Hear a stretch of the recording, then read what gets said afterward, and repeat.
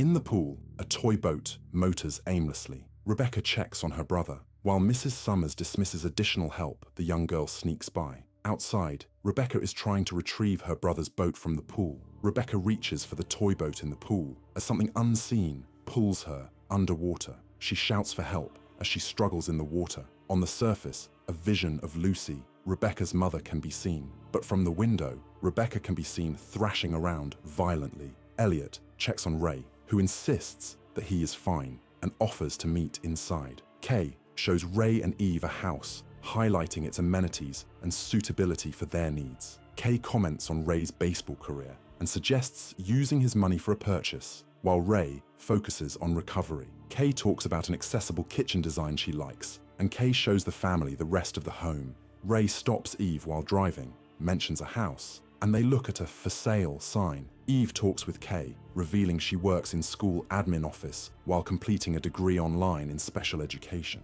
Ray discovers a pool, and Eve recalls learning to swim when pushed into one as a young child by her father. Ray reminisces about his childhood, while the kids shout that they are hungry and want lunch. Ray notices something in the pool, but falls in when he reaches to grab it, triggering a flashback to his days playing baseball. His family rushes to his side as he climbs out of the pool. Dr. Sridhar recommends escalating Ray's diagnosis to secondary progressive MS, while Ray and Eve discuss his condition and physical activities. Ray and Eve discuss finding a low-impact activity for his therapy options with Dr. Sridhar. Ray, in a wheelchair, discusses concerns about housing and his health with Eve in a hospital hallway. Eve expresses her frustration about the constant moving due to Ray's baseball trades. Eve and Ray talk about wanting to settle down, while Ray reminisces about a black bikini. In their new home, Eve can be seen putting handrails on the stairs as Cider crosses the room. Elliot walks into the school with his mother as they talk about his upcoming growth spurt. Ronan invites Izzy to join an event on Friday, insisting it will be fun. Ray offers to help Izzy with swim practice while the family cleans the pool. Ray talks about feeling a sudden strength when Izzy was born during his baseball career. Elliot and Izzy react with concern as Ray inspects his injured hand in the pool. The pool tech reveals a wellhead in the pool. He then goes on to explain the benefits of a spring-fed pool to Eve and Ray. The pool tech hands Eve an invoice after nearly falling into the pool. Ray speaks with the pool technician, finalizing preparations for the next stage of the pool setup. Ray and Elliot chat while Ray focuses on finishing his pool exercises, playfully throwing a coin. Ray and Eve discuss the magical healing powers of her kiss while swimming in the pool. Ray, in the garage, goes through his baseball memorabilia, while in the other room, Eve goes over the family's finances. Eve sees Cider on the side of the pool as she swims, but he runs off. As she swims, Eve sees a vision of Ray and exclaims, "You scared me," but it was only her imagination. Eve, appearing distressed and repeatedly uncertain, suggests putting in a pool cover for safety. Elliot insists on finding the missing cat, while Ray expresses uncertainty about its return. Ray, Eve, and Izzy search for the missing cat, Cider, calling out for it around the pool area. Elliot is encouraged to keep trying as Ray coaches him in rolling up a pool cover tightly. Ray encourages Izzy, while Eve reminds her to be considerate towards Elliot about his difficulties. Ray's doctor discusses his substantial health improvement with Eve. Dr. Sridhar informs Eve and Ray that Ray's white tissue is improving, attributing it to their new diet and water therapy. Elliot asks his mother if he can swim, but she says only after he finishes his homework and to check with Ray. Ray asks Elliot to hand over a 25 to him before setting up a camera for his training session. Elliot asks his dad to dive for coins with him. Ray, currently working out, requests one of his coins. Ray instructs Elliot to throw a special coin into the pool and promises to retrieve it. Coins rain down from above, and Elliot searches underwater for them. Elliot calls out to Ray, thinking his dad has joined him at the pool. Not seeing Ray, Elliot calls out to Izzy, suspecting her of a prank. Elliot says he is keeping the money and dives underwater. There is a voice calling from the skimmer, and Elliot floats over to inspect. Rebecca Summers calls out for help from inside and states she is looking for her mum. Elliot, troubled, gets his mother to accompany him outside. Eve asks if anyone is outside, while Elliot discusses Rebecca looking for her mother. Ray and Eve discuss Elliot's past behavior and his potential need for friends while preparing food together in the kitchen. Ray and Eve discuss attending his practice and hosting a team cookout to help their kids adjust. Ray and Eve discuss inviting friends to the pool party, emphasizing the Waller family's welcoming nature. At baseball practice, Elliot and Eve discuss fears, with Eve sharing a story about Izzy's kindergarten drop-off anxiety. Coach E introduces Ray Waller to the baseball team and encourages them to perform well. Coach E encourages Ray Waller to step up to the plate and take some swings, as he hasn't in a while. Ray tries to encourage the players while struggling with his own condition. Ray challenges the other player to throw the ball again. Ray instructs the boys during baseball practice, demonstrating how to properly hit a ball. Ray tells Izzy to stay in the house and be in bed by 10 since no sitter is available. Izzy threatens Elliot to keep quiet about the swim team guest. Izzy accuses Ronan of cheating during a game of Marco Polo in the pool.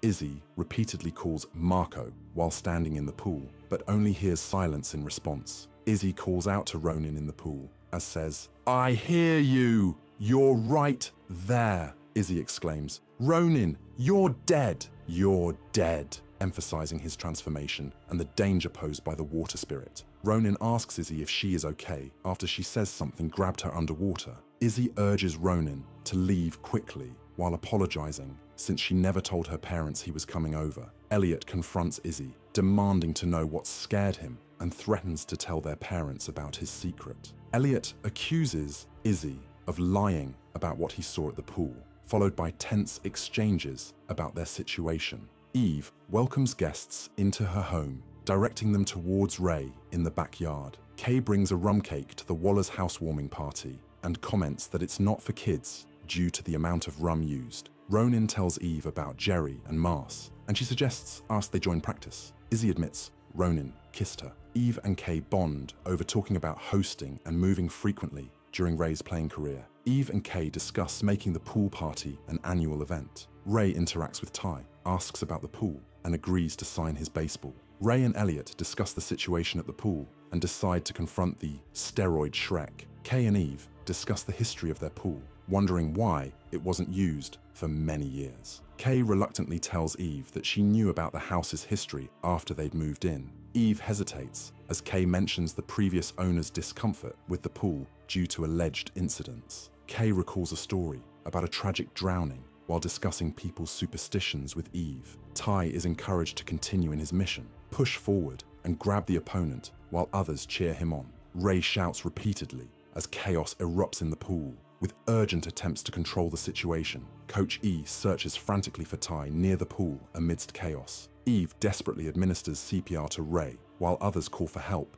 and check on Ty. Coach E tells the officer they're not pressing charges, while Eve apologizes. Eve expresses concerns about the pool, while the others debate its safety. Eve and Ray argue about the day's near-drowning incident, while Izzy and Elliot listen silently. Eve tries to help Ray, who is struggling to breathe, while their children, Izzy and Elliot, look on anxiously. Eve apologizes, while Ray, in distress, insists he needs one more time in the pool. Ray lies in bed as Eve stands by, watching him silently. Eve recounts her birth story while speaking to Ray. Eve confides her fears about motherhood and feeling alone to Izzy. Eve reassures Izzy, promising to protect their family from any harm. Eve tells Kay about other disappearances involving the house and insists on knowing more. Eve, nervous and seeking answers, asks if the Summers family lives nearby. Eve Waller introduces herself to Lucy Summers and mentions her family now lives in the house with the pool.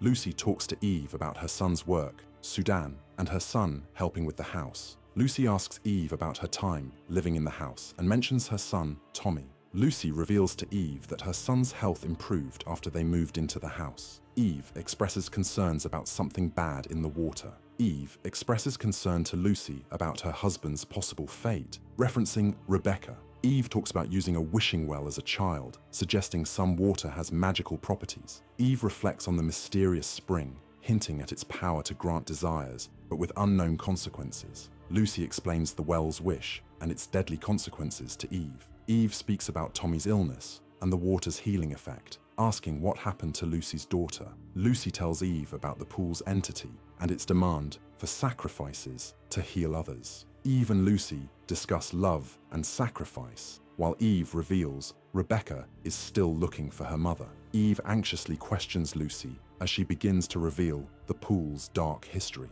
Izzy tells Elliot that their parents are not responding and she will check the garage. Elliot repeatedly calls for cider, hearing a meow from near the pool. Elliot circles the pool with a flashlight, scanning the water for any sign of movement. Elliot kneels by the pool while he repeatedly shouts, "Cider." A grotesque figure pops the raft and Elliot falls in, the pool cover extending on its own. Izzy races to the pool, desperately trying to crank the cover open to save her brother. Izzy and Eve struggle with the pool cover crank. Izzy shouts, "Dad!" Izzy, distraught, tends to her wounded hand before cautiously standing up and moving towards the kitchen. Izzy repeatedly calls out for her father, her voice escalating in urgency and fear. Izzy panics and decides to seek help while Ray insists she should not. Eve attempts to explore an underwater section of the pool using a flashlight. Ray shouts, "Marco!" in a sick mockery of the water game. Eve urges Ray to stay as she attempts to revive an unconscious Elliot by performing CPR. Ray and Eve argue over saving Elliot, who urgently needs medical help. Ray speaks about Elliot's love for the pool and his enduring presence there. Eve pleads with Ray to fight the entity controlling him and return to his family. Eve urges everyone to leave as Elliot regains consciousness, and Ray struggles to follow. Ray and Eve urgently discuss worsening water conditions. Ray walks away, ignoring Izzy's and Elliot's desperate calls for him to stay. Elliot asks where his father is, repeatedly asking if he's okay. Ray reassures Eve and tells her not to look back. In the video, Ray expresses uncertainty about the future, but feels he still has something left. Elliot, Eve, and Izzy stand together, discussing their father and their current situation. Eve and her family look into the empty pool, not wanting anyone else to suffer like they did.